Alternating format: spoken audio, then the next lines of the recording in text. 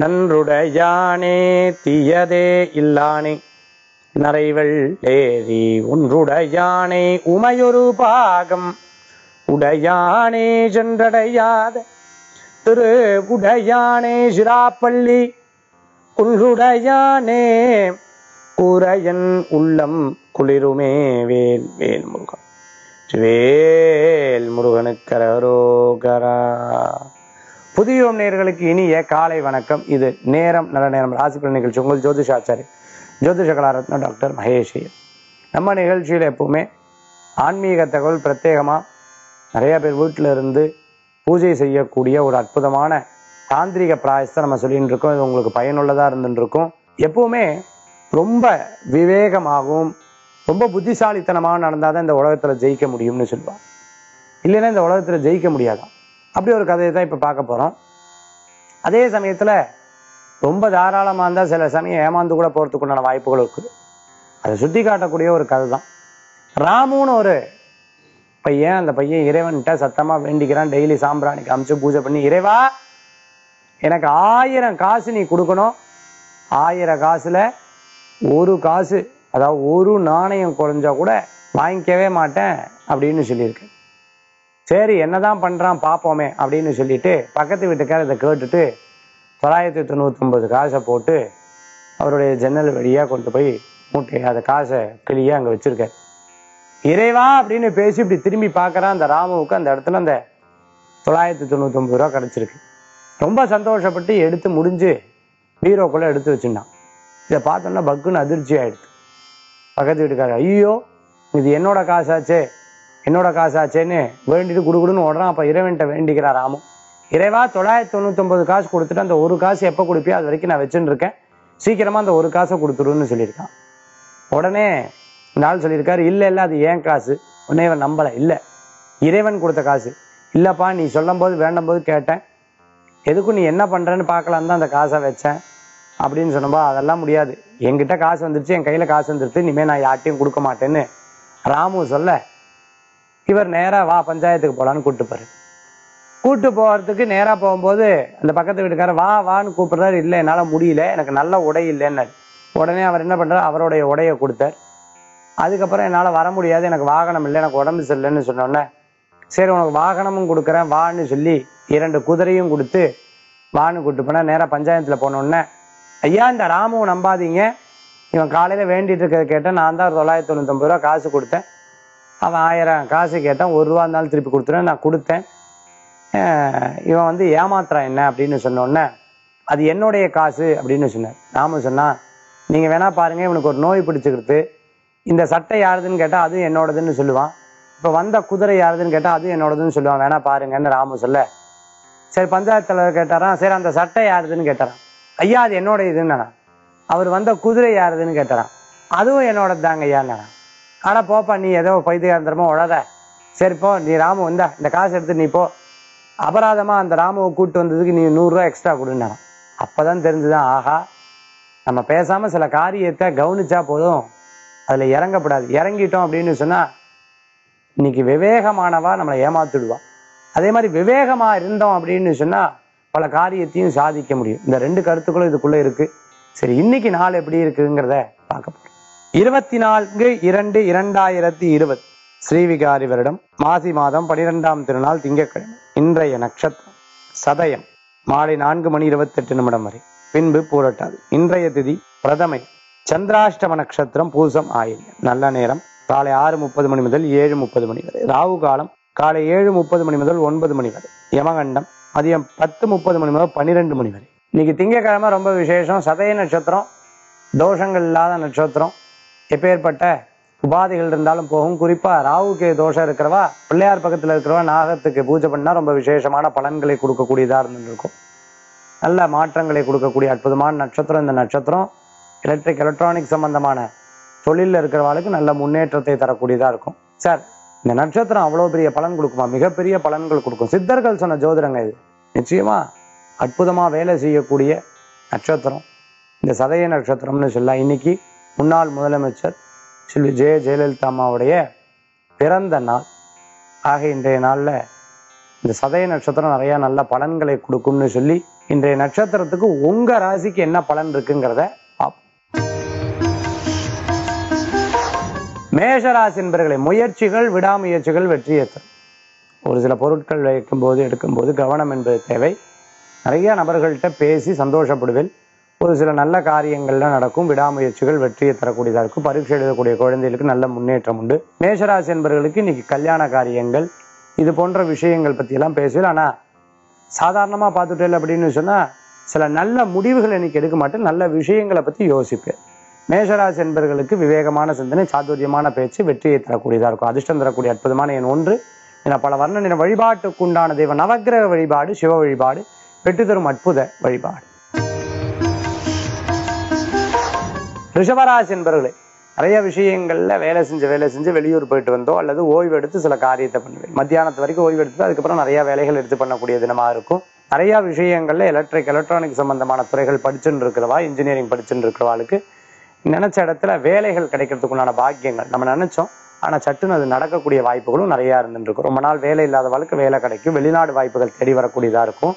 சில நேரம் மேலும் படிக்கணும்னு நினைச்சுட்டு இருக்கவளுக்கு நல்ல முன்னேற்றம் கிடைக்கக்கூடிய அற்புதமான நாளாக இருக்கும். சகோதர சகோதரிக்கு உங்களால் முடிஞ்ச நல்ல காரியங்கள் எடுத்து பண்ணுவேன்.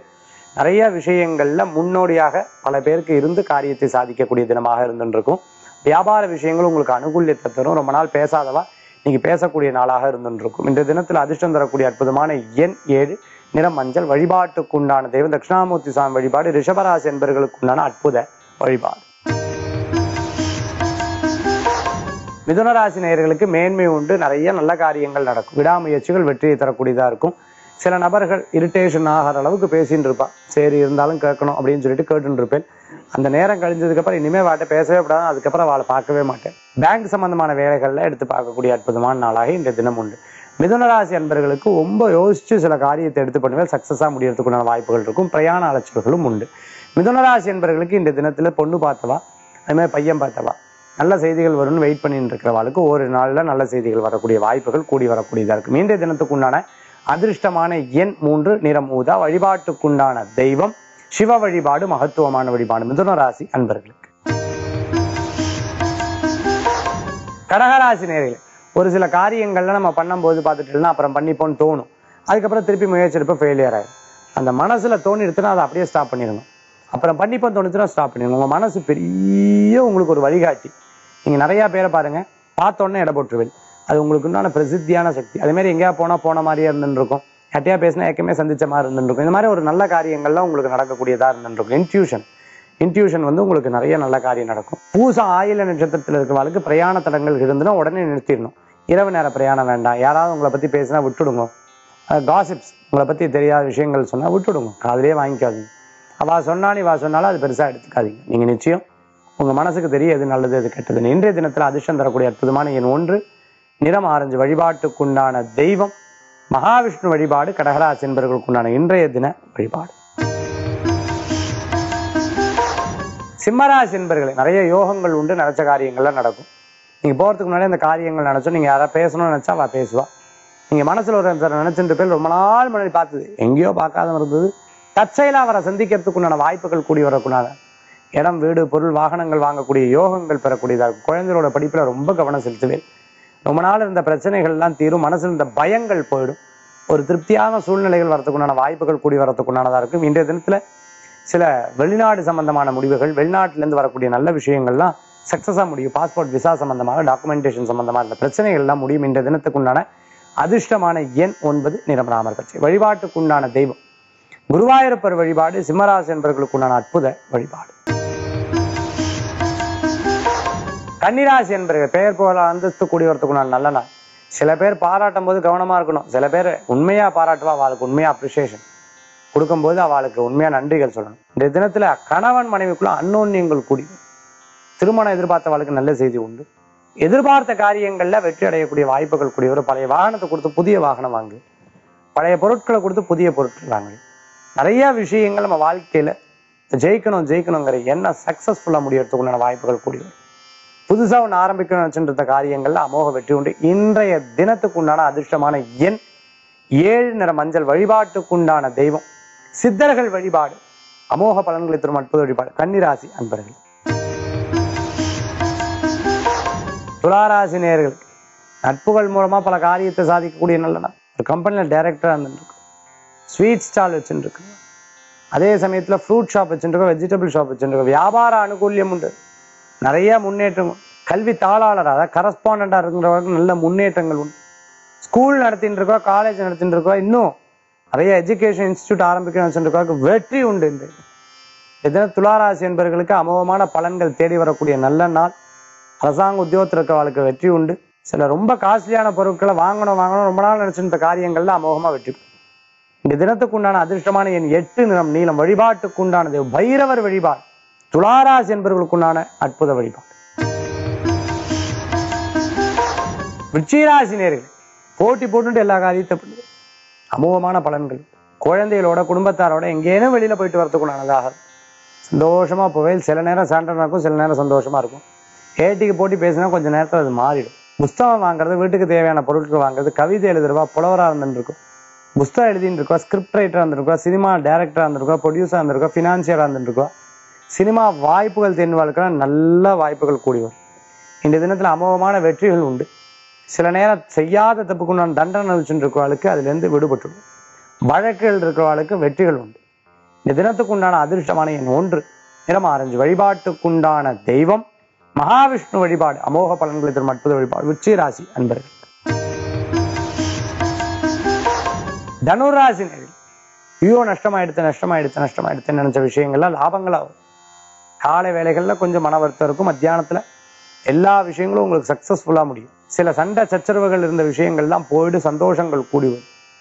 ரயில்வே துறையில வேலை செஞ்சுட்டு இருக்கிறவங்க, ஏர்போர்ட்ஸ்ல வேலை செஞ்சவங்க, மரைன் இன்ஜினியரா இருந்துட்டு இருக்கிறவங்களுக்குலாம் அற்புதமான பலன்கள் கூடி வரக்கூடியதா இருக்கும். கப்பல் துறையில வேலை செய்யக்கூடிய இன்ஜினியர்ஸ்க்கெல்லாம் நல்ல முன்னேற்றங்கள் உண்டு. கணவன் மனைவிக்குள்ள ஏற்பட்ட பிரச்சனைகள் தீரும், அன்னோன்யங்கள் கூடி வரத்துக்குள்ள நல்ல நாள் இன்றைய தினம்.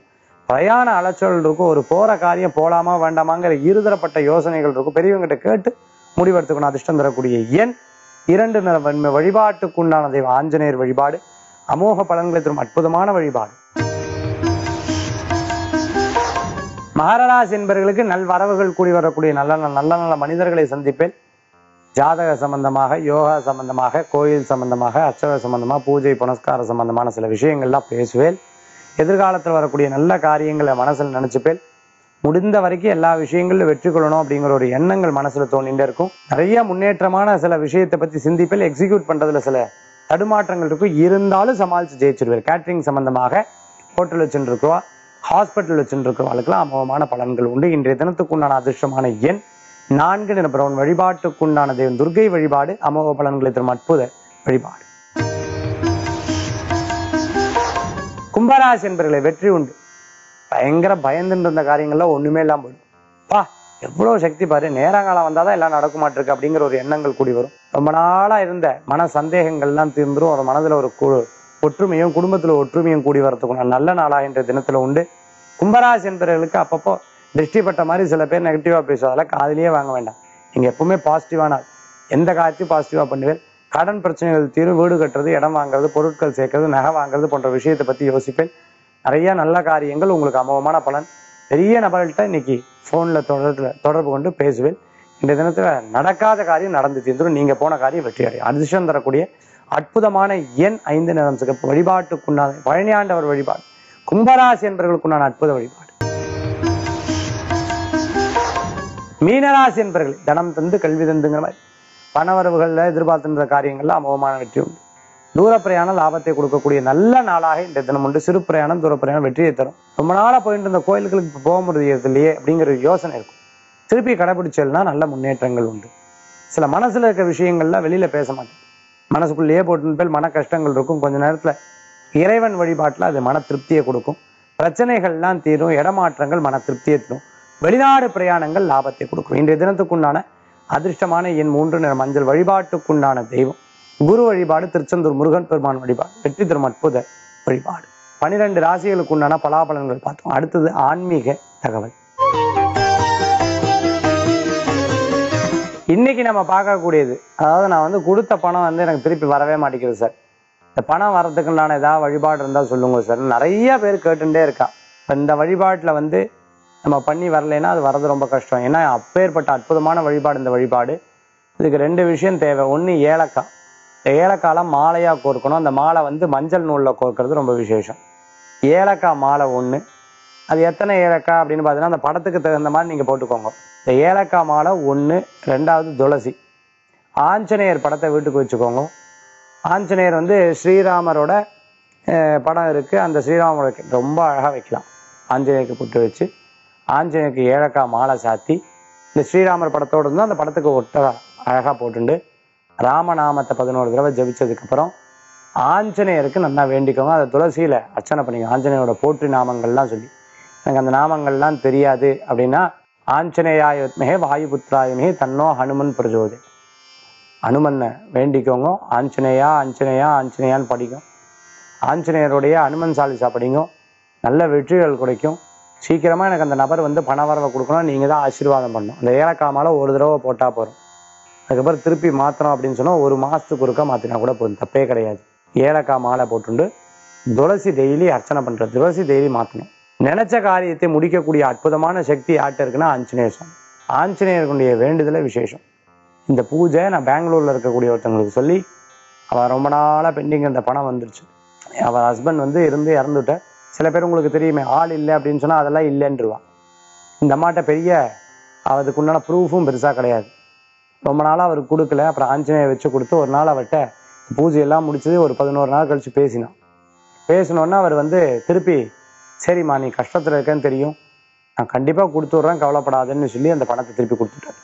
இந்த அம்மா சொன்னா, சார் வருமா வராதான்னு இருந்தால் எங்கள் குடும்பத்தை இப்போ ரொம்ப அழகா பரவாயில்லையா இருந்துருக்கு. நாங்கள் ரொம்ப கஷ்டத்து இந்த விஷயம் சக்ஸஸ்ஃபுல்லாக எடுத்து நீங்கள் சொன்ன விஷயம் எங்களுக்கு ஒரு பெரிய பயனை கொடுத்துருக்கு. அதாவது திக்கற்றோருக்கு தெய்வம் தான் துணை. நீங்கள் ரொம்ப கஷ்டத்துல இருந்து ஜோதிடத்தை பற்றி எல்லாருமே சொல்லலாம். சூரியனை பற்றி, சந்திரனை பற்றி, செவ்வாயை பற்றி, புதனை பற்றி, குருவை பற்றி, சுக்கிரனை பற்றி நிறையா விஷயங்கள் சொல்கிறதுக்கு ஏராளமாக இருக்குது. தெய்வத்தை பற்றி முதல்ல சொல்லணும் இல்லையா? ஏன்னா இறைவன்கிட்ட தான் எல்லா விஷயமும் நமக்கு கிடைக்கும்னா என்ன, அவர் பாதம் பட்டிருந்தாலே போதும், நமக்கு எல்லா துன்பங்களும் போதும். இப்போ நான் சொன்ன ஆன்மீக தகவல், நம்ம இந்த மாதிரி பண விஷயம் இதெல்லாம் ஒன்றுமே கிடையாது.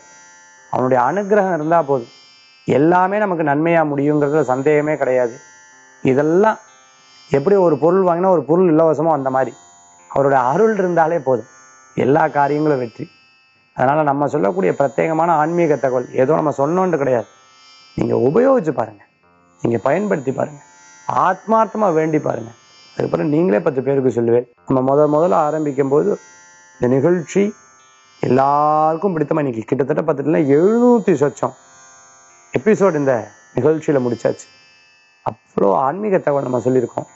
அத்தனையும் பயன்படுத்தினவ ஏராளமான பேர் உலகெங்கும் இருக்கா. அத்தனை பேருக்கும் இறைவனுடைய அனுகிரகமும் பார்த்து கொண்டு இருக்கிறவங்களுக்கும் சரி, நிகழ்ச்சியில பயனடைஞ்ச வாழ்க்கும் சரி, உலகத்தில் இருக்கக்கூடிய எல்லா ஜீவராசிகளும் இறைவனுடைய பூர்ணமான அனுகிரகத்தோட வேல் முருகா, வெற்றிவேல் முருகனுக்கு கரகரோகரா. மீண்டும் நாளை சந்திக்கும் வரை உங்களிடமிருந்து விடைபெறும் ஜோதிஷாச்சாரியார் ஜோதிஷ கலாரத்ன டாக்டர் மகேஷ். வேல் முருகா.